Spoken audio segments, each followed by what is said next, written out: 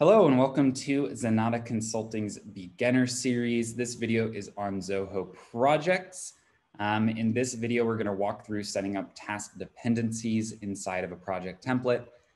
The dependencies are just a really powerful way to make sure that as things change, either moving up in schedule or back in schedule, that everything stays lined up how you'd like it to in terms of your project planning. And so there's a couple different ways that you can actually go about setting up dependencies. So we're going to work off of this template that we have that we actually built in our previous video. So if you haven't seen that, you might want to go ahead and take a look at how to actually set up one of these templates. But we kind of have a set of different meetings here that we're going to schedule, and then some actions that are going to happen for kind of preparing some documents and doing a handoff. And so the first way that you could actually go ahead and set up dependencies is from this task list. So, in this case, I know for a fact that we can't execute an initial scoping meeting until we've scheduled an initial scoping meeting. So we could say that this second task depends on completing the first task. And so if I open up the schedule initial scoping meeting task, down here at the bottom, there's going to be a little tab for dependency. And here, what we can do, if I actually just go ahead and click on this task here, it'll give us the option to add either a predecessor or a successor.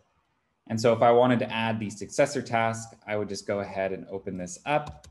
I could start to search here for execute initial scoping meeting, and I could put that as the successor task. And we'll see it starts to kind of build your Gantt chart here. So this is kind of one way to do it. I personally don't prefer to do it this way. I kind of think it feels a little bit squeezed down here at the bottom. So what I'll oftentimes do to build out these dependencies is I'll go instead to the Gantt chart view here under Gantt and reports.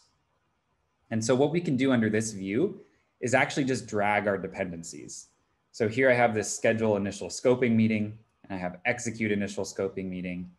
And I can actually just drag a line straight from one to the other to create that dependency.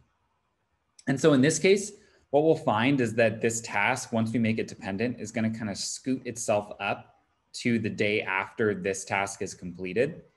You can kind of choose if you want to move it back. In reality, what will happen is as this task is moved, if you didn't complete this for a couple of days, this is just going to stay true to be right after that task.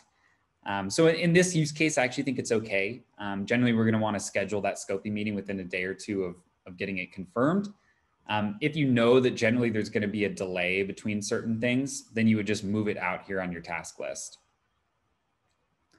And so a couple things that we can do, we'll actually go ahead and set up our dependencies for each of these, basically saying that each meeting that's going to be executed, of course, needs to be scheduled first. And I'll go ahead and move them out to kind of keep that linear flow here of one meeting after another. And one nice thing about the dependencies is they don't just have to be one-to-one. So in this case, maybe we have to complete all of these meetings before we could prepare our handoff document. And so you're not just limited to making one thing a predecessor. I can actually go ahead and add multiple predecessors to this task to make sure that we've got everything done in time before we go ahead and prepare that document.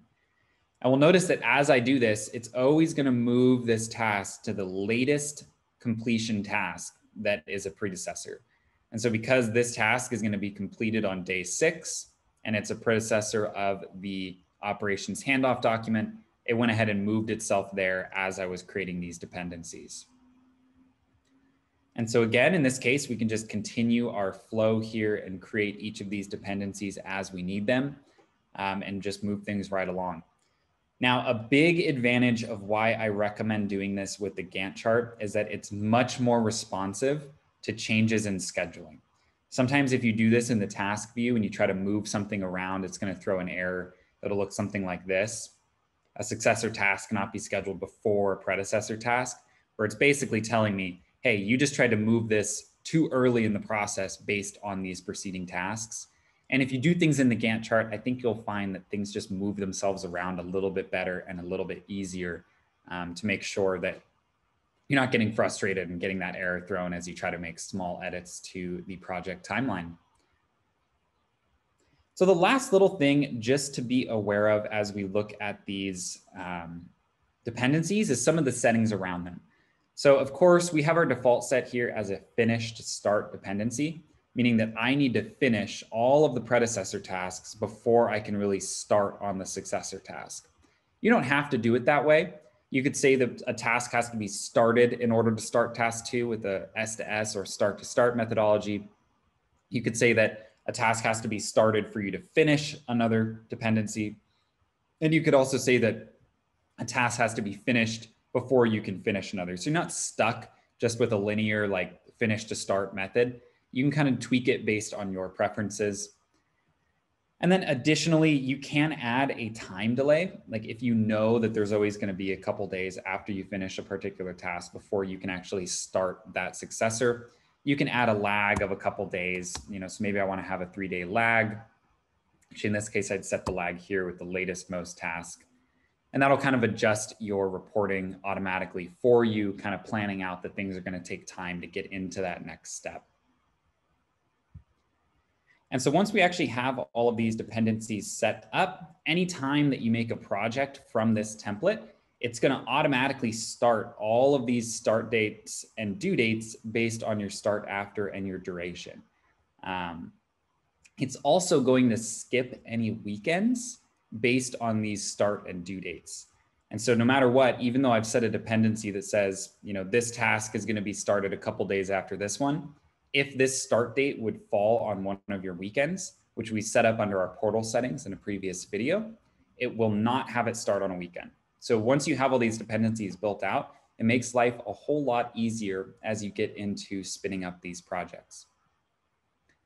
And so that will just about cover it here for our basic walkthrough of dependencies inside of Zoho Projects.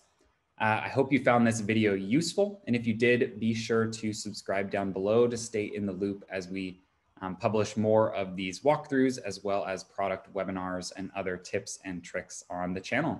Thanks again for watching.